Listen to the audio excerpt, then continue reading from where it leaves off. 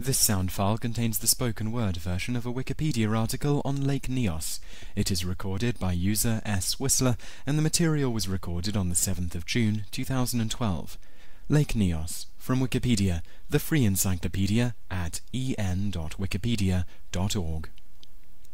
Lake Nyos is a crater lake in the northwest region of Cameroon, located about 200 miles, 322 kilometers, northwest of Yaoundé. Nyos is a deep lake high on the flank of an inactive volcano in the Oku volcanic plain along the Cameroon line of volcanic activity.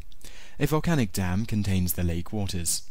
A pocket of magma lies beneath the lake and leaks carbon dioxide, CO2, into the water, changing it into carbonic acid. Nyos is one of only 3 known exploding lakes to be saturated with carbon dioxide in this way, the others being Lake Munoun, 100 kilometers, 62 miles south-southeast, and Lake Kivu in the Democratic Republic of Congo. On August 21, 1986, possibly triggered by a landslide, Lake Nyos suddenly emitted a large cloud of CO2 which suffocated 1,700 people and 3,500 livestock in nearby towns and villages. Though not completely unprecedented, it was the first known large-scale asphyxiation caused by a natural event. To prevent a recurrence, a degassing tube that siphons water from the bottom layers of water to the top, allowing the carbon dioxide to leak in safe quantities, was installed in 2001, though additional tubes are needed to make the lake safe. Today, the lake also poses a threat due to its weakening natural wall. A geological tremor could cause this natural dike to give way, allowing water to rush into downstream villages all the way into Nigeria, and allowing much carbon dioxide to escape. Contents: 1. Setting. 2. Formation and geological history. 3. Gas saturation. 4. The 1986 disaster. 5. Weakening dam. 6. Return of the population. Setting. Lake Nyos lies within the Oku volcanic field, located near the northern boundary of the Cameroon volcanic line, a zone of volcanoes and other tectonic activity that extends southwest to the Mount Cameroon stratovolcano. The field consists of volcanic Mars and basaltic scoria cones. Formation and geological history. Lake Nyos is located south of the dirt road from Wum, about 30 kilometers, 19 miles to the west, to the Nikambi in the east. Villages along the road in the vicinity of the lake include Cha, Nyos, Munji, Djimbi, and Subam.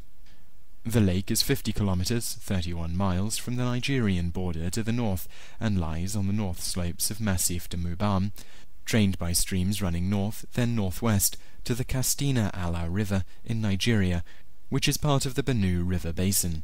Lake Nyos fills a roughly circular maar in the Oku volcanic field, an explosion crater caused when a lava flow interacted violently with groundwater.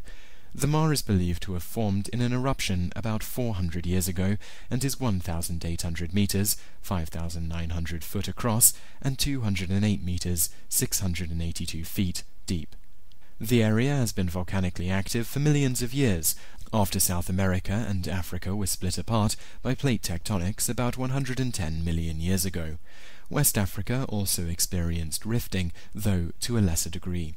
The rift is known as the Mabere Rift Valley, and crustal extension has allowed magma to reach the surface along a line extending through Cameroon. Mount Cameroon also lies on the fault line. Lake Nyos is surrounded by old lava flows and proclastic deposits.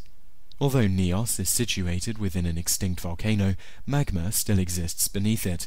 Approximately 50 miles, 80 kilometers, directly below the lake, resides a pool of magma, which lets off carbon dioxide and other gases. The gases then travel upward through the earth. The fumes are then ensnared by the natural springs encircling the lake, ultimately rising to the surface of the water and leading into the lake. The lake waters are held in place by a natural dam composed of volcanic rock. At its narrowest point, the wall measures 40 meters, 130 foot high, and 45 meters, 148 foot wide. Gas saturation. Lake Nyos is one of only 3 lakes in the world known to be saturated with carbon dioxide. The others are Lake Munoun, also in Cameroon, and Lake Kivu in the Democratic Republic of Congo. A magma chamber beneath the region is an abundant source of carbon dioxide, which seeps up through the lake bed, charging the waters of Lake Nyos with an estimated 90 million tons of CO2. Lake Nyos is thermally stratified, with layers of warm, less dense water near the surface floating on the colder, denser water layers near the lake's bottom. Over long periods, carbon dioxide gas seeping into the cold water at the lake's bottom is dissolved in great amounts. Most of the time the lake is stable, and the CO2 remains in solution at the lower layers. However, over time the water becomes supersaturated, and if an event, such as an earthquake or landslide occurs, large amounts of CO2 may suddenly come out of solution. The 1986 disaster. Although a sudden outgassing of CO2 had occurred at Lake Manoon in 1984, killing 37 local residents, a similar threat from Lake Nyos was not anticipated. However, on the 21st of August 1986, a limnic eruption occurred at Lake Nyos, which triggered the sudden release of about 1.6 million tons of CO2.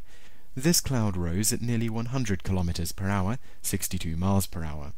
The gas spilled over the northern tip of the lake into a valley running roughly east-west from Cha to Subum, then rushed down two valleys, branching it off to the north, displacing all the air and suffocating some 1,700 people within 25 kilometers, 16 miles of the lake, mostly rural villages, as well as 3,500 livestock. The worst affected villages were Cha, Nyos, and Subum. Scientists concluded from evidence that a 300-foot, 91-meter fountain of water and foam formed at the surface of the lake. The huge amount of water rising suddenly caused much turbulence in the water, spawning a wave of at least 80 feet, 24 meters, that would scour the shore of one side. One survivor, Joseph Nick Wayne from Subum, described himself when he awoke after the gases had struck. "I could not speak. I became unconscious. I could not open my mouth because then I smelled something terrible.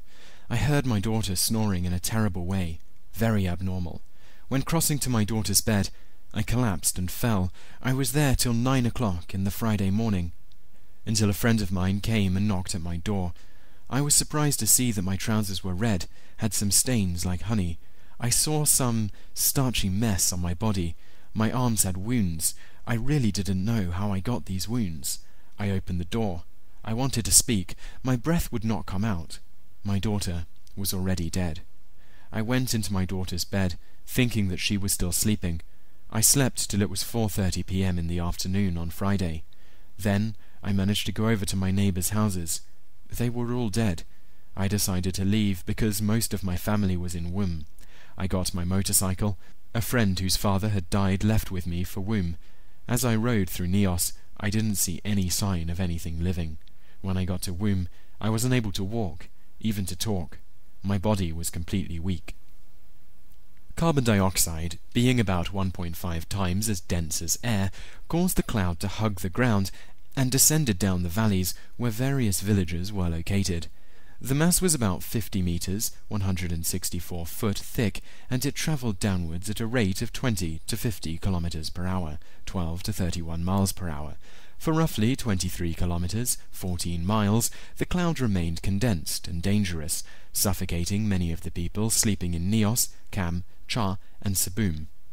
About 4,000 inhabitants fled the area, and many of these developed respiratory problems, lesions, and paralysis as a result of the gases. It is not known what triggered the catastrophic outgassing. Most geologists suspect a landslide, but some believe that a small volcanic eruption may have occurred on the bed of the lake. A third possibility is that cool rainwater falling on one side of the lake triggered the overturn. Others still believe that there was a small earthquake, but as witnesses did not report feeling any tremors in the morning of the disaster, this hypothesis is unlikely. Whatever the cause, the event resulted in the rapid mixing of supersaturated deep water with the upper layers of the lake, where the reduced pressure allowed the stored CO2 to effervesce out of solution. It is believed that about 1.2 cubic kilometers, 0.29 cubic miles of gas were released. The normally blue waters of the lake turned a deep red after the outgassing, due to iron-rich water from the deep rising to the surface and being oxidized by the air. The level of the lake dropped by about a meter, and trees near the lake were knocked down. Medical problems. Following the eruption, many survivors were treated at the main hospital in Yanud, the country's capital. It was believed that many of the victims had been poisoned by a mixture of gases, including hydrogen and sulfur gases. Poisoning by these gases would lead to burning pains in the eyes and nose, coughing, and signs of asphyxiation similar to being strangled, as like being gassed by a kitchen stove. Following the disaster, the lake was dubbed the deadliest lake by Guinness World Records in 2008. The scale of the disaster led to much study on how a recurrence could be prevented. Estimates of the rate of carbon dioxide entering the lake suggested that outgassings could occur every 10 to 30 years, though a recent study shows that the release of water from the lake, caused by erosion of the natural barrier that keeps the lake's water, could in turn reduce pressure on the lake's carbon dioxide and cause a gas to escape much sooner. Several researchers independently proposed the installation of degassing columns from rafts in the lake. The principle is simple. A pump lifts water from the bottom of the lake, heavily saturated with CO2, until the loss of pressure begins releasing the gas from the diphasic fluid and thus makes the process self-powered. In 1992 at Manoon and in 1995 at Nyos, a French team demonstrated the feasibility of this approach. In 2001, the U.S. Office of Foreign Disaster Assistance funded a permanent installation at Nyos. More pipes are expected to be needed to make the lake safe. The original French estimates called for a total of 5, and the current OFDA project calls for an additional 2 pipes, each with 10 times the capacity of the single current pipe. Following the Lake Nyos tragedy, scientists investigated other African lakes to see if a similar phenomenon could happen elsewhere. Lake Kivu in the Democratic Republic of Congo, 2,000 times larger than Lake Nyos, was also found to be supersaturated, and geologists found evidence for outgassing events around the lake about every 1,000 years. The eruption of nearby Mount Nyiragongo in 2002 sent lava flowing into the lake, raising fears that a gas eruption could be triggered. But fortunately it was not, as the flow of lava stopped well before it got near the bottom layers of the lake, where the gas is maintained in solution by the water pressure. Weakening dam.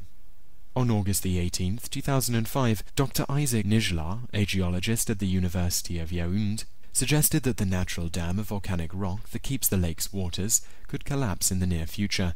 Erosion has worn the dam away, causing holes in the pockets to develop in the dam's upper layer, and water already passes through the lower section. Meanwhile, landslides have reduced dam strength on the outside. Seismic activity caused by the lake's volcanic foundation could thus cause the lake wall to give way, resulting in up to 50 million cubic meters, 1.8 billion cubic feet, of water flooding downhill into areas of the northwest province of the Nigerian states of Taraba and Benue. Dr. Nijla estimates that the area is home to more than 10,000 people. The Cameroonian government, speaking through Dr. Gregory Tanyeliki of the Institute of Mining and Geological Research, acknowledges the weakening wall but denies that it prevents any immediate threat. A United Nations team, led by Olaf van Duyn and Nisa Nur Mohammed of the Netherlands Ministry of Transport and Public Works, inspected the dam over 3 days in September 2005 and confirmed that the natural lip had weakened. Van Duyn believed that the dam would breach within the next 10 or 20 years. One possible means of averting such a catastrophe would be to strengthen the lake wall, though this would take much time and money. Engineers could also introduce a channel to allow excessive water to drain. If the water level were lowered by about 20 meters, the pressure on the wall would be reduced significantly. Return of the population. Despite the risks from carbon dioxide and collapse of the lake's retaining wall, the area is being resettled. There is impatience with the apparent slowness of international organizations, Cameroon, UNDP, European Union, to implement improvements in the infrastructure and safety projects at the lake. Settlers cite the wish to return to the ancestral lands, although some are newcomers, and the great fertility of the land as reasons for their return.